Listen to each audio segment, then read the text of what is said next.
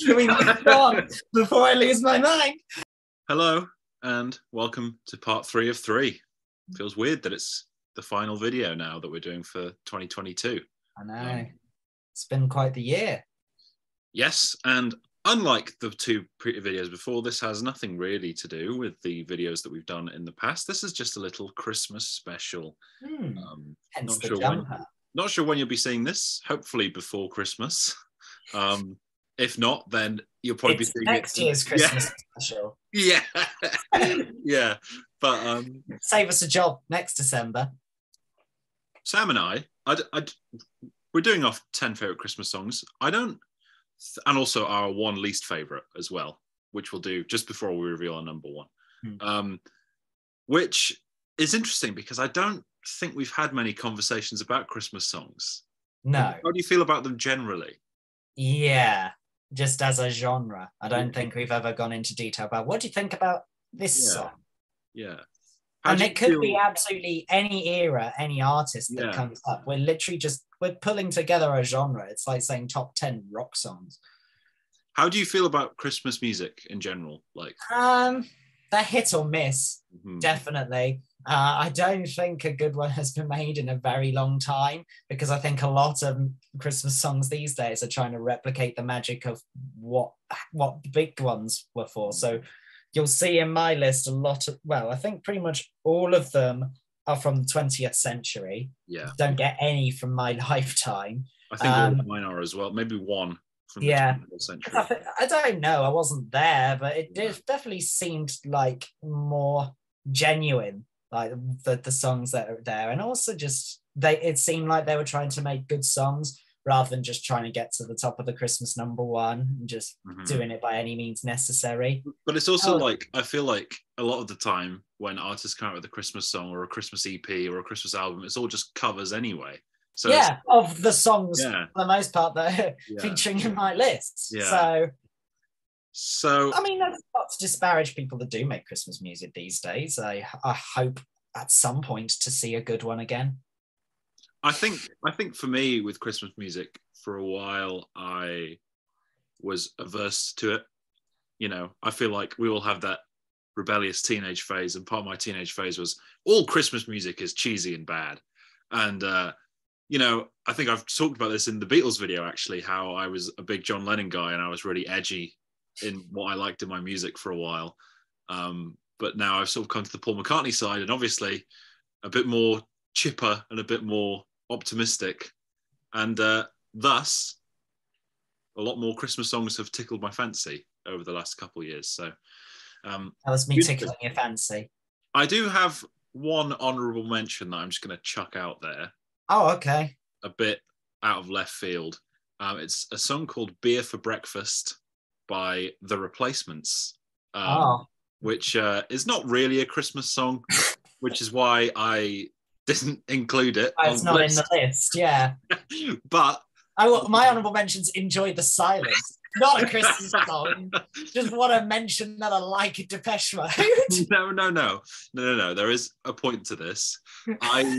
I could probably justify it, but it would be a stretch because there's a line in the song where Paul Westerberg just randomly chucks in "I'm Dreaming of a White Christmas" in the middle of the song. All right. Which has nothing to do with the rest of the song. But anyway, it's a great song, and I feel like it's worth me shouting it out because it mentions Christmas, and not many people have heard it. So, well, thank you for mentioning it so honourably. Yeah, thank you. It's a lovely little B-side, and I'm fond of it. But let's get to proper Christmas songs. Yeah, let's jump on into it. I've got a few quite traditional picks, and I've got a couple a bit more out there. But they're all proper Christmas songs, don't worry. Okay. My number 10 songs. Yeah, my number 10 is well, I know Tavi will probably be watching this from the Discord. Hi, Tavi. He's a big George Michael fan. Big George Michael fan. And he'll be happy to see that my number 10 is Last Christmas by Wham. again, a song I hated before. It's the kind of thing that I would associate with bad Christmas songs. But you know, what I find so nice about it is that it's very softening, it's very sweet, and it's pretty catchy and fun. And I kind of like when a Christmas song isn't just I love Christmas. It's like got an extra meaning to it as well. Yeah. The relationship in the song. So yeah, Last Christmas comes in as my number 10. I do like it.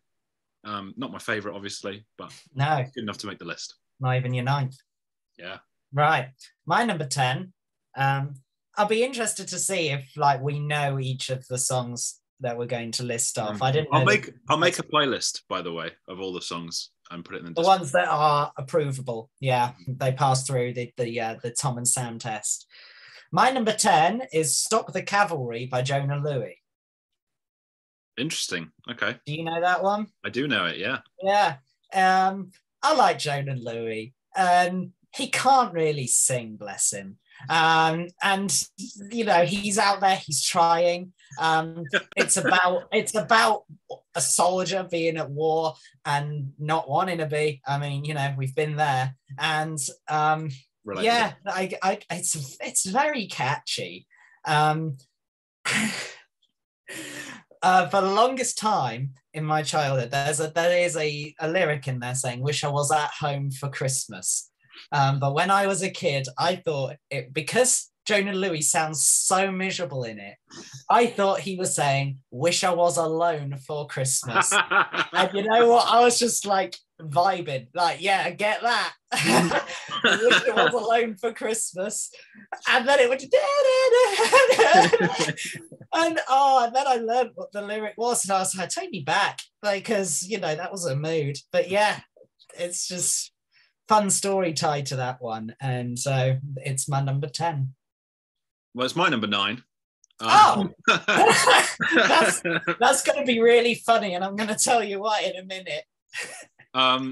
Pretty iconic vocal melody, I would say. Like you said, very catchy little song.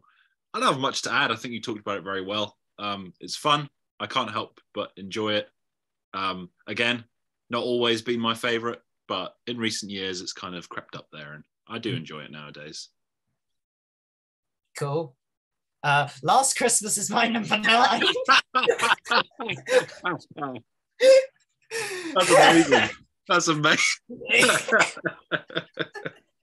So my reason for it is because I think George Michael's pretty good, bless him. I kind of like that the song is actually, it is very catchy, but it's not really a very positive song. It's about heartbreak. Mm-hmm. And, you know, that's prevalent around the holidays. You think about things that have happened in your life, and you think about some of the more hurtful stuff, think people you miss, things that you've done. It's a time of reflection.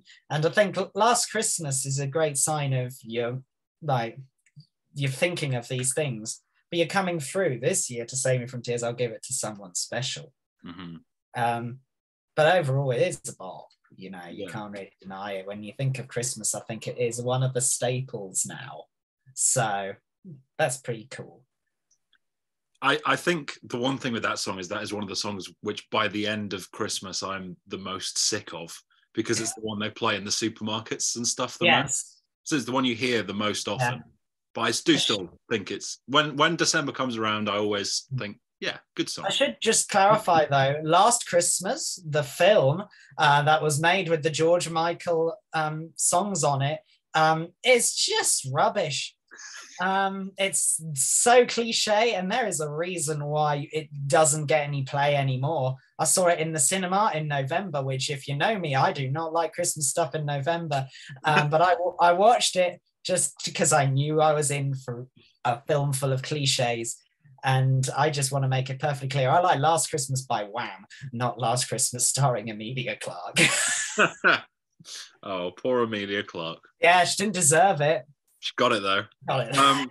My number 8, bit of a contrast to Last Christmas, is Wonderful Christmas Time by Paul McCartney.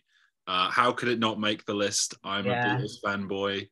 And it is literally one of the most quintessential Paul McCartney songs. I talked about When I'm Yeah. 64 being one of the most Paul McCartney songs you could ever have.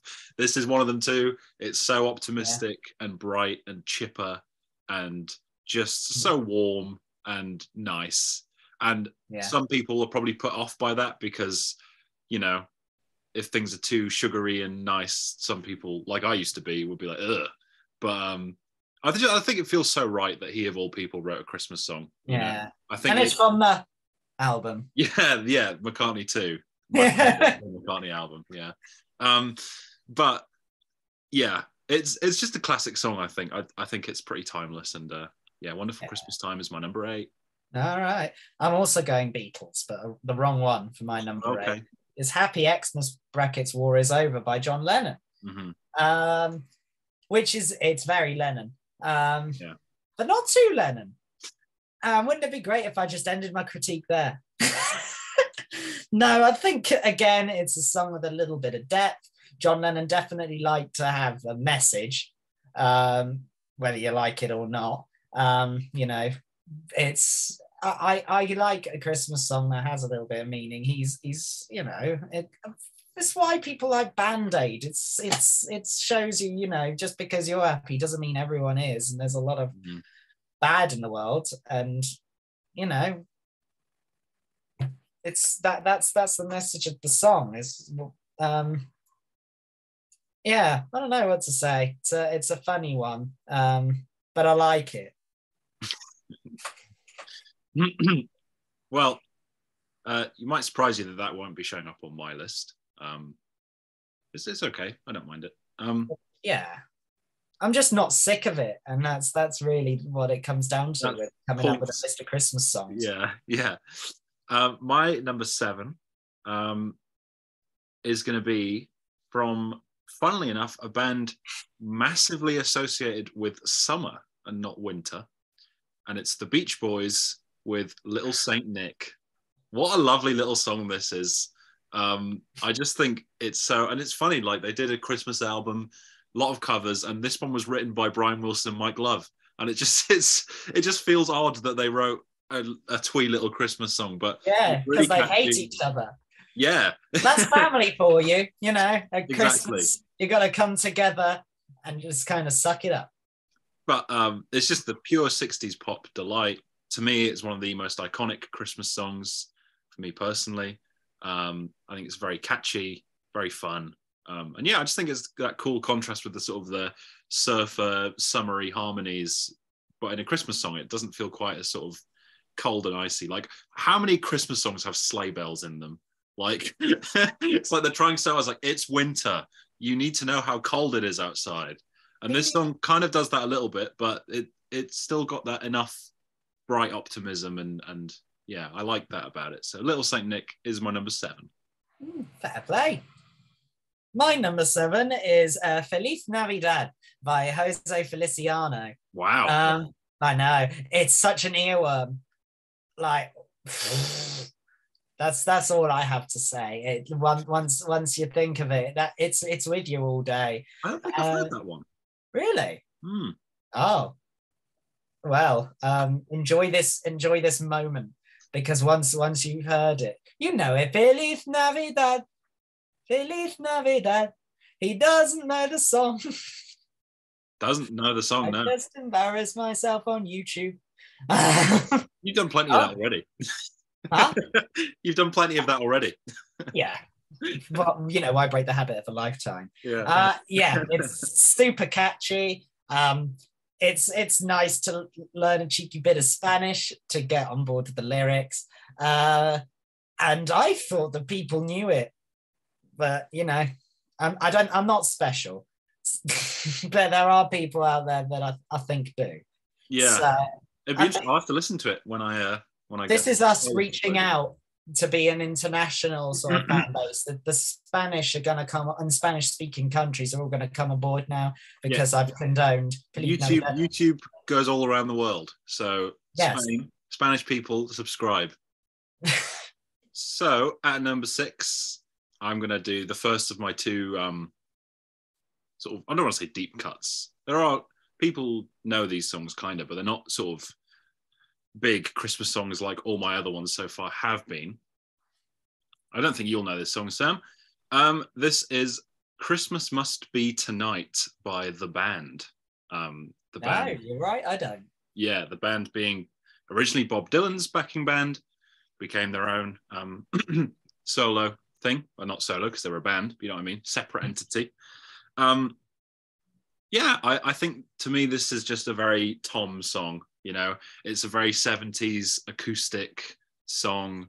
It's got a really nice vibe. It's got a really catchy chorus. It's just got a great bounce to it. And yeah, I think when they play this live, or maybe in the song itself, sort of each member sings a verse each, which is quite nice, I think. And yeah, it's shout out to Sam St. John, by the way. It was him in his ranking of his favorite band songs that brought me to this song. So I wouldn't have known about it if not for that video. So if you're watching, Sam, thank you. I get it in my head all year round as well, which is a good sign. It's not just at Christmas time that it attacks me, but yeah, a bit more of a niche pick. Yeah, I think it makes sense for you. This is quite a 70s channel. Yeah. Yeah, to be honest, I think most people would get on board with this song. I think it's really great. So, yeah. Okay. My one's going to be a little bit, my number 6 is, you're going to know it and then you're not going to know it. Mm-hmm. So it's Have Yourself a Merry Little Christmas by The Pretenders. Oh, right. Interesting. See what I mean? You're going to know it and then you're not going to know it. That's not the Christmas song by The Pretenders many people would point to. No, indeed. But I came to discover this song in a very time-honoured Christmas tradition of watching The Royal Family. For those international viewers, when I wasn't watching The Royal Family, The Crown People, The Royal Family, it's spelt different. It's a sitcom about a Mancunian working class family, and it's really good. And the end credits of the 1999 Christmas special played over Have Yourself a Merry Little Christmas by The Pretenders. And it's really great melody. I think if you get the 2000 Miles single, it's one of like the B-sides on it. So they did a few Christmas songs to go with it. And there's something, I love the guitar. It's very reminiscent of 2000 Miles. Chrissie Hynde's vocals are beautiful on it. And it's my favorite version of that song or any of the traditional Christmas songs like that out there, because it's very 80s. It's very sort of in poppy, and you know, I got a soft spot for Chrissie Hynde. What can I say? She's still got it even now. So it's a nice little slower Christmas song that I like to listen to. And it's a nice little tease for all the Pretenders fans who are eagerly awaiting us to talk about them. So yeah, nice. My number 5 is my second niche pick. My top 4 are all pretty much Christmas staples, I would say. Yeah.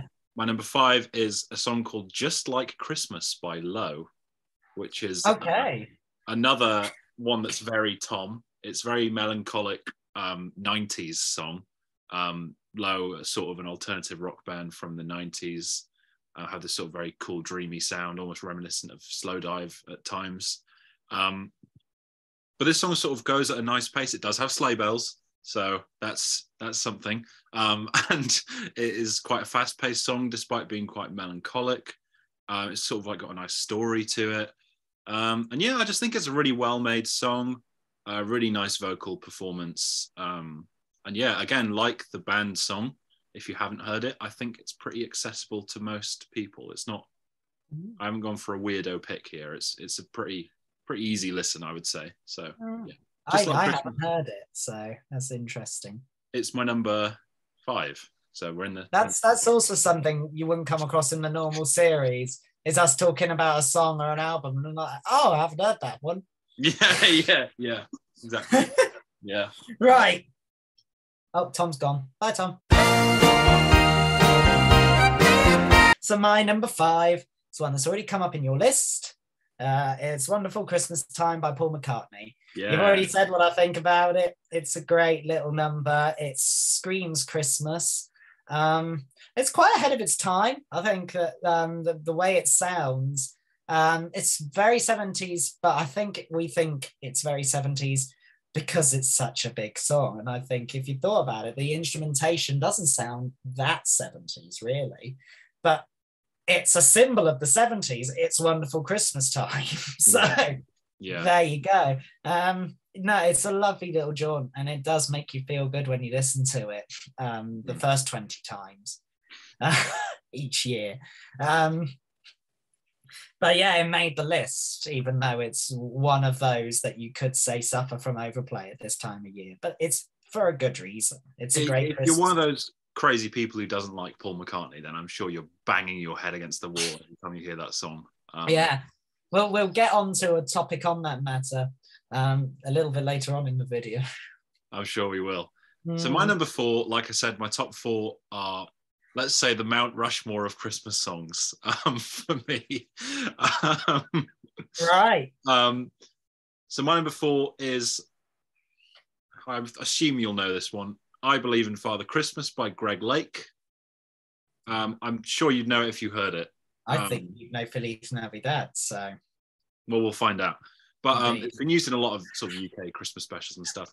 For those of you who don't like know the song and have heard the name Greg Lake and are thinking, Greg Lake wrote a Christmas song. Greg Lake from Emerson, Lake and Palmer and King Crimson. Yes, the progressive rock musician Greg Lake made a Christmas song, and for a lot of people it is what he's most known for, which is pretty hilarious. Like, imagine if like Tony Banks made a Christmas song that was a massive #1 hit, and everyone was like, oh, Tony Banks, yeah, the guy that made that one Christmas song. It's the same thing. Like, it's crazy. Poor Greg Lake. But what I will say is he made a great Christmas song in making a Christmas song that he would be known for. Unlike Paul McCartney, it's the last person you'd expect to make a song like this. It's sort of course, the song I Believe in Father Christmas. It's very sort of getting in the spirit, I would say, is how I would sum up this song. Yeah, loved it from the first time I heard it. Great vocal performance and a great sound, great guitar playing on it. So yeah, I Believe in Father Christmas is my number 4. Very nice. I'm pretty sure I don't know it. I didn't know Greg Lake until you said King Crimson. And I was like, oh, they're a band. My number 4 is Merry Christmas Everyone by Shakin' Stevens. Interesting, yeah. Yeah, it's one of those songs that's upbeat and has like kind of it has no substance. It's just a song. It's like Merry Christmas, everyone. But it's a happy-go-lucky song, and you need one of them in there. And I don't think it gets that. I don't know. I don't listen to that much radio these days, but I don't know if it's that overplayed these days. There's one song in particular that I think everyone just is like, that's the Christmas go-to. And then there's a few that are played a lot. And I think Shakin' Stevens was once part of that, but he's kind of falling more and more into obscurity as the years are going on. Yeah. It's kind of like Last Christmas. I tend to hear it a lot in the supermarket or in shops around this time. But again, I go to them less and less because who goes on a high street to shop these days? Like, nothing there, you know? Yeah. So yeah, nice. It's a nice song. It was considered for my list, but it got beat out by George. So number 3, I mean, I assumed you would know I Believe in Father Christmas. You'll definitely know this one. Number 3 is I Wish It Could Be Christmas Every Day by Wizzard. Which in theory is quite an annoying song. Yeah. However, when I was a kid, it was my favorite Christmas song. And for that reason alone, you wished it could be Christmas every day. And for that reason alone, I kind of hold it in quite high regard. I still think it's quite good. There are definitely more annoying Christmas songs. Yeah, we'll get to that. I toyed with putting this lower originally. I think I had it about 6 or 7, and then I listened to all these again. And I don't know, there's something about this one, for me personally, the emotional connection to it is very strong. It's not just that I loved it when I was a kid. It's been used in countless Christmas specials, from Benidorm to Black Mirror, which is about as diverse a range as you can get, I would say. Yeah, shows your spectrum of comedy. Pretty much. It's good, which in both those specials actually, it's given quite a melancholic edge to it. It's used in quite a sad context, which is quite interesting given it's such a bombastically happy song. I think it's quite cool that it's been given that extra meaning. And then I think even if you ignore that, it's still a really fun song. So that's my number 3. Oh. I like that song means something to you. It means nothing to me, so it's not a list. But I'm happy that you've got some nostalgia attached to it. You've heard my nostalgia for some songs, and that's kind of part of the magic we try and hold on to at Christmas in the adult cynicism. Yeah. My number 3 is a song you'll definitely know, and you may be quite surprised to find this high on the list, and it's Do They Know It's Christmas by Band Aid. No, that was another one that nearly made my list as well. I think it's a noble song. I think that what it means is important, and I think that the sentiment behind the production is really fantastic. And they've tried to replicate it every 10 years, but who the hell is listening to Do They Know It's Christmas 2004? There's a magic to the song from the original that you can't capture again. It was an important moment. There was a lot going on at the time that they were striving to achieve, and it's rare that you get that kind of unity. And now each time they do it now, it's like they're just trying to get on the bandwagon. Like originally they didn't know it was likely they didn't know it was going to happen when they originally agreed to do it, but now it's like, yeah, if I do Band Aid, people are gonna see me as a really good person. There's something very sincere about Do They Know It's Christmas, the original. And it's another song that stands for Christmas these days. And it's very catchy. It did its job to raise awareness of issues. And it's a Christmas classic. So that's how come it's managed to get to number 3. It's certainly more listenable to me than some of the other really catchy, repetitive Christmas songs. Yeah, I think I have had that overplayed a little bit, but that's why I didn't make my list. But yeah, good song. Now my top 2, I think, are the only 2 which I would call truly excellent songs. The others are great for Christmas songs, whereas these 2, I think, stand on their own. And number 2 is a song that I never thought would be usurped as my favourite Christmas song. And it's Fairy Tale of New York by the Pogues and Kirsty MacColl, which I know is the song that everyone who hates Christmas says is their favourite Christmas song. Like, I get it. But at the same time, there's I think it kind of defies description in a lot of ways, especially how it's viewed in this country. It was number 1 for the longest time. I'm a little bit sick of it, only slightly. So am I. But I love it. Yeah, I think it's masterfully written. I talked about before with Last Christmas, where you can have a Christmas song that means a bit more and has a bit more going on. And that's kind of what I think of when I think of this song. I think the dynamic between the 2 characters in the song is really, really well done. And obviously Shane MacGowan sounds so drunk. Yeah, that's great though. It works so well. Oh yeah, and I think that's part of the success is people can sing it when they are absolutely bladdy. Yeah. And I think MacGowan and MacColl both do a really great job on the song. It's almost a story in itself within the song, which I think is great feat for a Christmas song. And I don't know, I can't help but think it's a little bit ambitious for a Christmas song. Like, obviously now we know that it is this big classic that everybody loves, but at the time they wrote it, it's got quite a complex structure. Yeah. And it's not just 4 chords and it's Christmas. It's like very, it's doing its own thing, which I really, really respect about the song. Yeah. And I think it's hard to remember that because it's so famous. Yeah. And now we know it's a classic, but I think it was quite the risk at the time. Yeah. And they didn't name it with Christmas in the title. So, they weren't reaching out for the easy hits. Yeah. So that's my number 2. Yeah. Strong silver medal. Fair enough. I respect it. I still do like the song, but I think I need a season off from it. My top 2, I agree with you. I think these are really good songs. I would also go as far as to say you could play them all year round.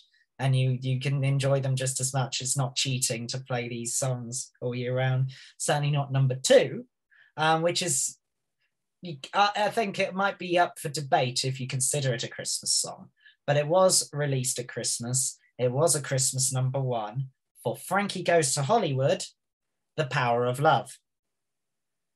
I think it still holds the record for being their third consecutive number one, and like their third consecutive single, going to number one.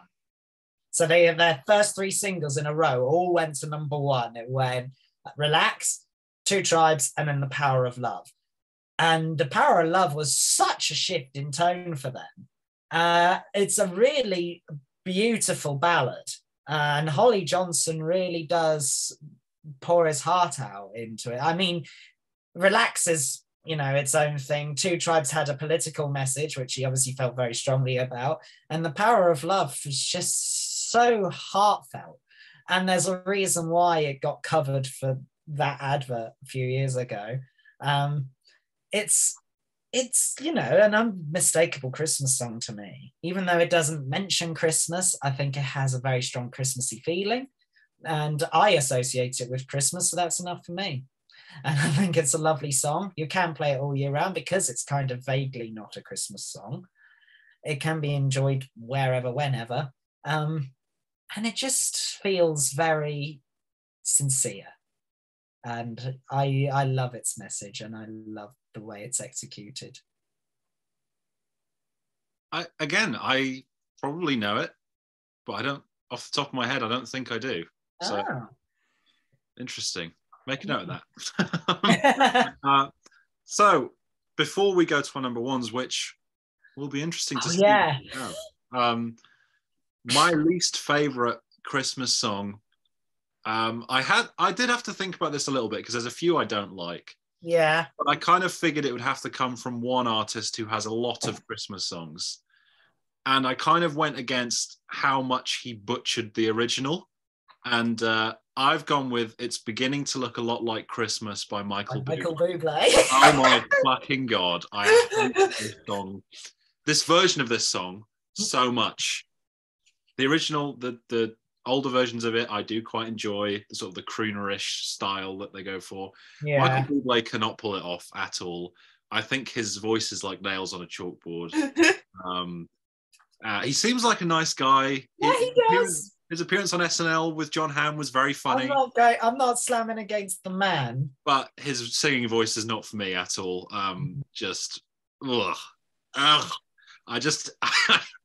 I hate this song. I hate it.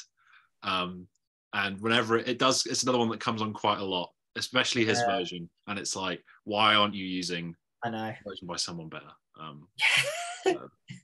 He also did Let It Snow, right? He's done a lot. Which that one is also quite bad compared to the Sinatra version. Yeah. But dear me, It's Beginning to Look a Lot Like Christmas gets the victory of the worst song for me.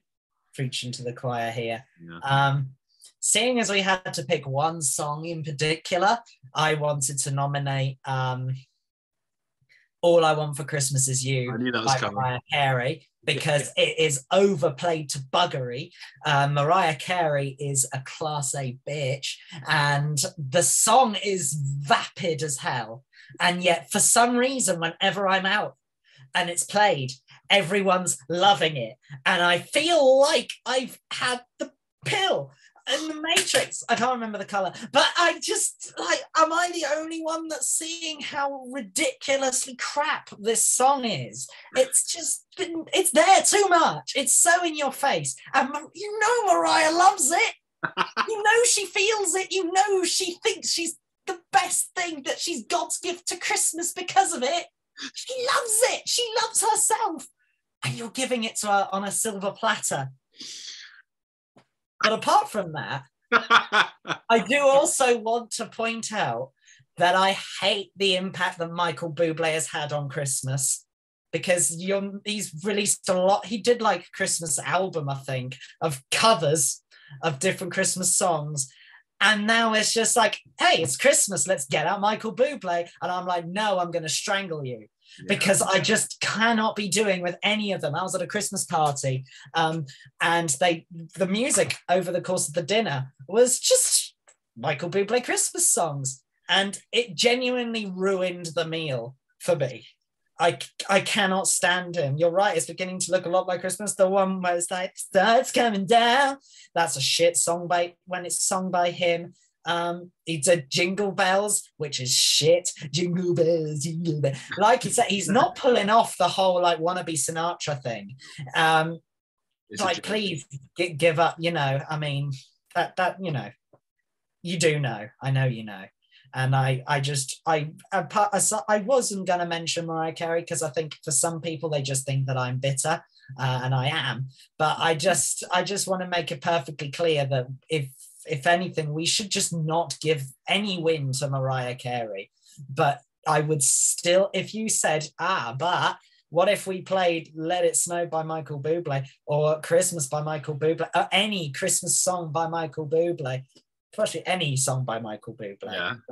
Christmas specifically at this time, because that's when he raises his little gnome head. No problem with the real man himself. Just the man on the album cover is the man. Just the fact that he's kind of taken over Christmas. I'd still take Mariah Carey over that, because I think her song can be enjoyed more than anything that he has put out for Christmas. So that's where I stand. Mariah and Michael can just leave. Yeah, I don't hate All I Want for Christmas Is You as much as you do. However, every time I hear it, I like it less. And you tend to hear it a lot at this time of year. Yeah, I think if they start a Christmas party, like the first song they play to get people in the mood is All I Want for Christmas Is You. And for me, it's like, I'm going to have some patience before I get in the mood, because I'm going to need to ride this storm. And if they play Michael Bublé, I may never get the mood. As that dinner party proved. Yeah, indeed. Have we got the same number one?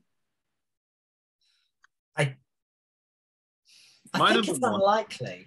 Is 2,000 Miles by The Pretenders. It's my number one. Oh, look, A Christmas Miracle. Oh, that's beautiful. Now, again, a lot of the reasoning is, I think you'll probably touch on this as well, it can be listened to all the year round. It's not just a specifically Christmas song, which does give it the beating over Fairy Tale in New York, which I think because you hear it so much in December, you kind of can't listen to it the rest of the year.